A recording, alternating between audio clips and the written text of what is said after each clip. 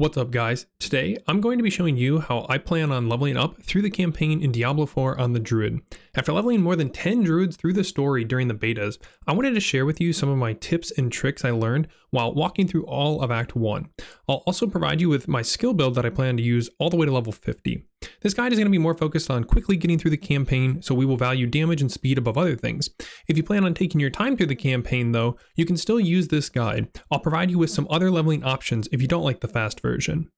First thing I'll say is it's up to you if you want to be on World Tier 1 or 2. Don't be afraid to level on World Tier 1. If you're looking to go as fast as possible, this will be the correct choice. If you're looking for that extra challenge, go for World Tier 2. Starting off with your first skill point, you're going to want to take Storm Strike. It's a melee skill, but it provides a 25% damage reduction as a pretty respectable damage for a basic skill. As you're going through the first dungeon, consider taking a small detour to kill a couple extra skeletons. If you kill enough, you can actually hit level 4 before getting to the first boss for very little time lost. I actually put all my points into Storm Strike first.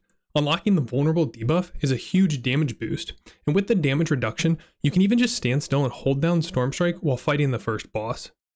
Continue questing until you start to see herbs on the ground. Make sure to pick up all these you see along the way, as they'll come in very handy here shortly. Once you can choose a core skill, you have a few options. You can choose any of these that you like, and you can still make it through the campaign just fine. Pulverize, Lightning Storm, and Tornado have great AoE, but really struggle against bosses in the campaign. If you get any of these aspects though, you can easily switch to them. Shockwave for Pulverize, Storm Chaser for Tornado, Overcharge for Lightning Storm, and Aftershock for Landslide. It's very cheap to respec early on, so try them all out and find the one you like the most. Personally, I like Landslide for speed leveling. It doesn't have the biggest AoE, so your goal is to run from elite to elite, taking them out. Our target is the Primal Landslide upgrade, which gives us Terra Motes.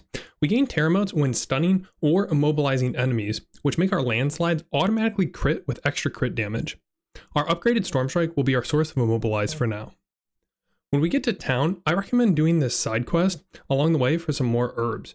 It takes less than 30 seconds, and all you have to do is walk over to the guards and do an emote. Once you're ready to leave the town, stop by the alchemist and craft as many weak iron barb elixirs you can with the herbs we've picked up. This will give us a small XP buff, but more importantly, a thorns buff that will immensely help druids through the early levels. Continue following the main quest and you'll end up at the Condemned Mines entrance. This is where you'll want to activate your first iron barb elixir. If you move through this dungeon at a good speed, you will still have your elixir up for one of the hardest early boss fights. Don't be afraid to switch Storm Strike to Wind Shear here, as it is a very melee unfriendly fight. Also, don't forget, when you reach level 10, go back to town to upgrade your potion. So taking a look at the skill tree, as I said, for our first few points, we're just going to take all of the points in Storm Strike. Then as we move down, feel free to choose any core skill you want. Again, I like Landslide, and then I take the Enhanced Landslide and then Primal Landslide for those Terra Motes. Now here you have a choice. If you feel like you are leveling just fine, you can continue to put points into Landslide, or if you feel like you're taking a little too much damage, this is where you're going to grab Blood Howl, and then you're going to fill out Landslide. Either way, grab the points in Landslide or Blood Howl whenever you're ready, and then move on down here. Now, once we've reached the companion stage, we've actually unlocked the most important piece of Landslide leveling, the Poison Creeper. What this does is it applies an AoE immobilize to every monster around you and does huge damage. So we're going to take a point in here, and personally, I actually switch over to Wind Shear at this point. I take the points out of Storm Strike because I like the movement speed buff and I like to be fully ranged. I don't recommend this for everyone though. I think Storm Strike is a much better option on average, but if you're feeling comfortable and you want to go fast and you like to be ranged, I'd say Wind Shear. Otherwise, stick with Storm Strike. Here's a small little clip of how I level now that we have Poison Creeper. As you can see, I'm looking to use Wind Shear as I'm running so I can continuously kill the monsters while keeping up the movement speed buff. And when I get into an AoE group, I use the Poison Creeper to kill everything within range, and I use Landslide specifically on the elite, and then I continue on my way using Wind Shear again to keep up that movement speed buff and continue moving. If you're using Storm Strike, it's the same idea. You'll even generate more Terra Motes with Storm Strike because you will be immobilizing. you want to put 2 points into Enhanced Poison Creeper and then Ferocious Poison Creeper. This is going to extend the duration of the poison, which actually increases the damage.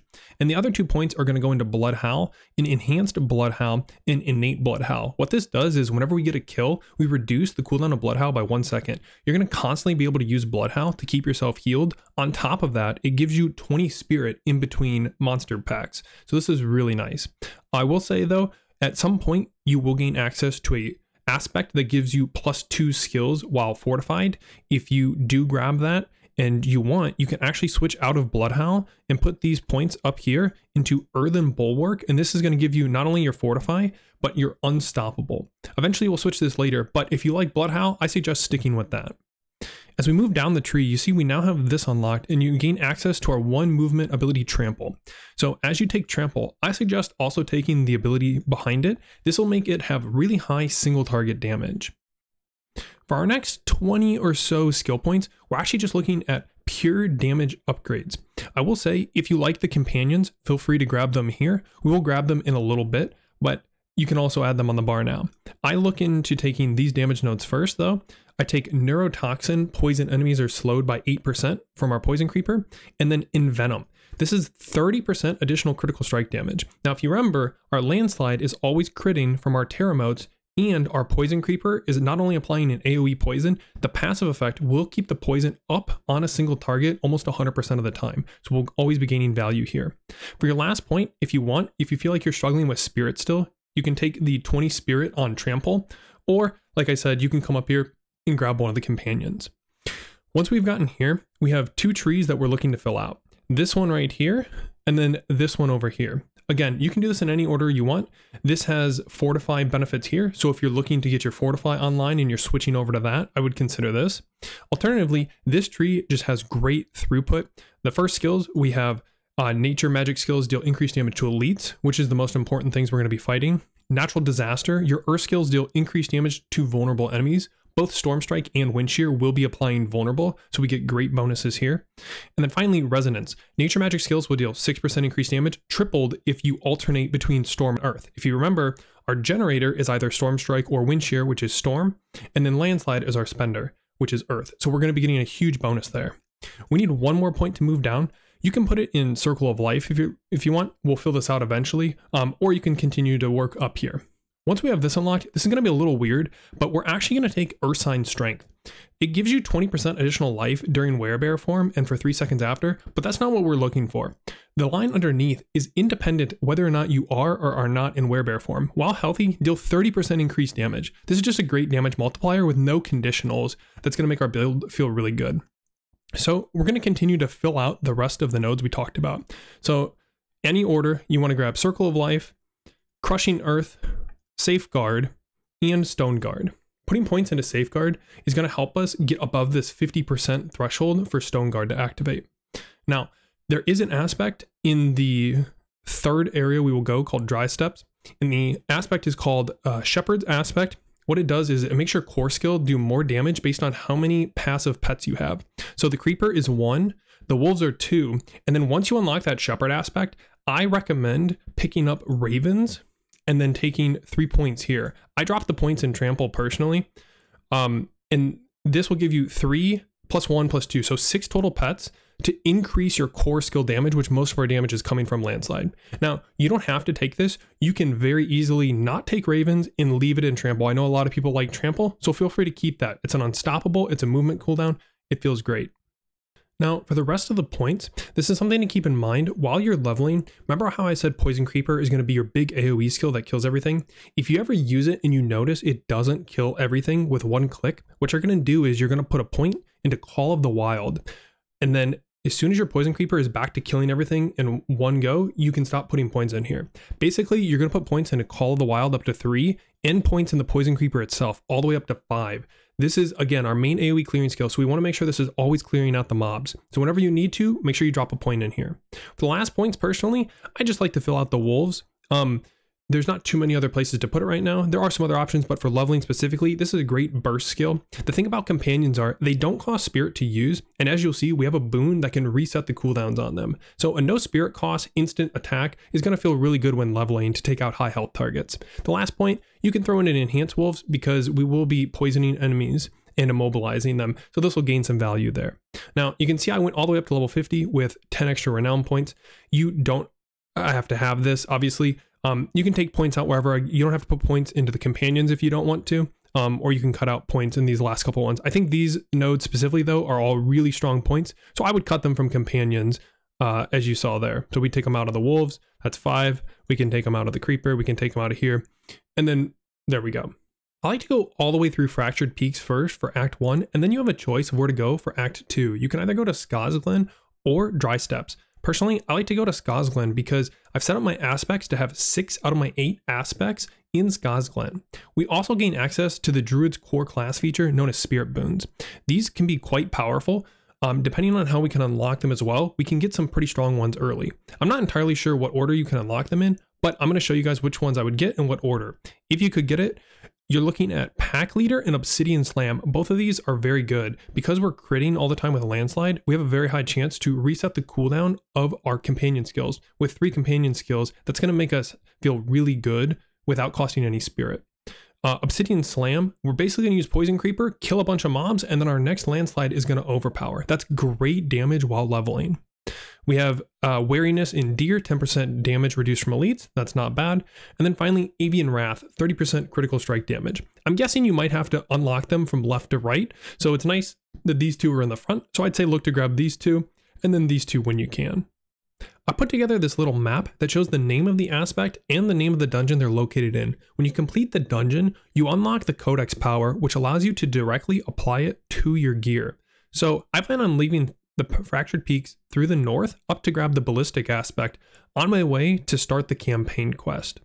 I want to quickly go over these aspects and explain how they're going to work. So the one major one that I talked about is the Shepherd's aspect. This is in Dry Steppes, and I plan on going to Dry Steppes in Act 3. So what this means is I don't need to take a lot of companions early if I don't want to, but once I do get this, because we put it on our amulet, it'll actually be 9% for each companion. And with all of them unlocked, we'll have 6 companions for a total of 54% to our core skill with our companions. This is the highest value you're going to get. I think this is really important. If you want to, you can actually just run all the way to Dry Steppes, just get this aspect, and then continue back in Scosglen. The other aspects we're looking at are Edge Masters and Expectant. This is a really cool combo that I like. Edge Masters will make your abilities do more damage based on your primary resource. So our goal is to use a Landslide at maximum resource and then use our builder to go back to maximum resource. When we do that, we have Aspect of the Expectant. Every time we use a basic skill, it increases the damage of our next core skill. So you're looking at using 2 to 3 basic skills and then a core skill, and then 2 to 3 basic skills and then a core skill. So we're going to be using Edge Master for damage at maximum spirit, and then this will stack up another bonus because we're going to have to use our basic skill anyway. Over here, we have Ghost Walker aspect. This is one of my favorite aspects. It's extremely strong on Druid. The way we activate this is once you get this, you want to get Earthen Bulwark with the Fortify attached to it.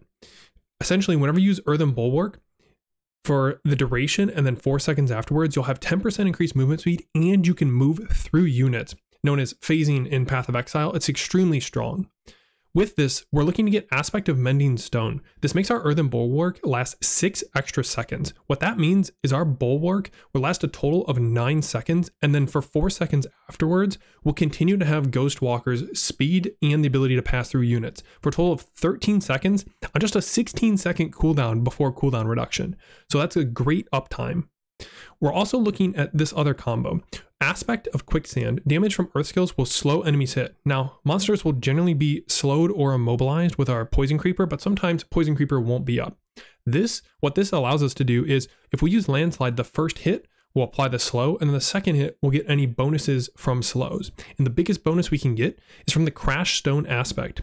Earth skills deal more critical strike damage to crowd-controlled enemies. Remember, our Terra modes are making us always crit. So this critical strike damage value is always getting value.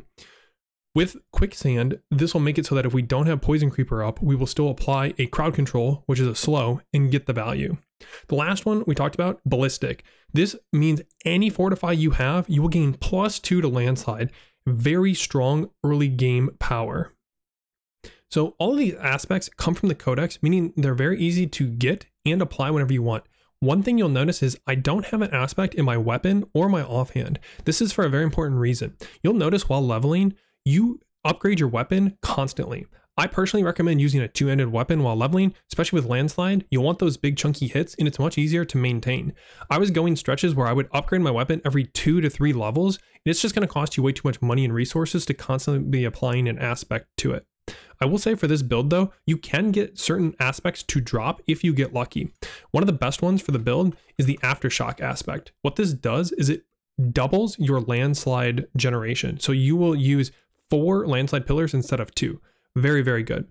The one other one you can look for is called Trampled Earth. If you take Trample on your bar, this will summon landslide pillars to the left and right of you the whole time you're trampling and will completely cover your screen and wipe out anything. So keep an eye out for those specifically. Couple other random things I want to go over real quick. Gems, if you plan on putting gems in, you can use a sapphire, critical strike damage to crowd controlled enemies. You can also use the emerald since we will apply vulnerable through our basic skill. Either is fine. For our armor, I recommend going for life while leveling. Jewelry, if you're going to put something in, probably a diamond so you hit all your resistances, or you can check your resistances and cover whatever you need. Another thing, if you get the Obols while leveling, I recommend spending it on a offhand, which is the totems. When you do this, you can only roll offensive aspects, and it is the cheapest at 40 Obols. It's very important if you're looking for offensive aspects to go for the offhand. Some stats you want to look for while leveling. You can get plus ranks to a lot of your skills, and you can get them before you've unlocked them. So for example, if you get +1 to companion skills, you can put the wolves on your bar without putting a point into it. Plus ranks to landslide is also really nice. Plus ranks to any of your defensive skills that'll unlock Bloodhowl or Earthen Bulwark. Cooldown reduction, movement speed, those are pretty typical stats you're looking for. We're using physical damage with landslide, and crit damage will also be really nice. Lastly, one thing I want to touch on just very briefly, I did put a Paragon board in here, but please don't follow this too much. I don't super recommend continuing this build past level 50. I would say once you get to level 50, you should really look to switch over to the build you want to play. This is mainly meant for going quickly during leveling. If you really like this build though, you're more than welcome to follow the Paragon board. It is by no means min-maxed. It's just kind of in there to give you an idea what to look for, which boards would work if you like this build. You can see some of the synergies we have, the poison synergies, Earthen Devastation, things like that.